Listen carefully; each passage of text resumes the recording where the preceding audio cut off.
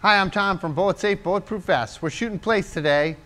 My friend Bob here is going to put a plate in his pocket and we're going to shoot it with 223 armor piercing rounds and we're going to see how it does. Alright,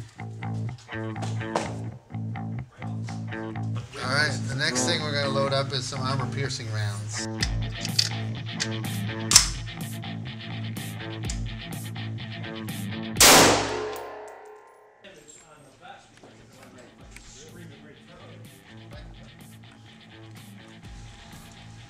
So there you go. I'm actually a little surprised it didn't stop like that.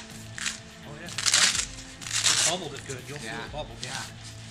This is the armor piercing round. So it's definitely deeper in there, and you can see, I mean, all the fabric that did the work is all down inside there. And this is a big bubble right here. So that's a 223 armor piercing round. Typically a level 3 plate's not rated for that, but our plate is level 3 with the vest level 4, so did pretty well.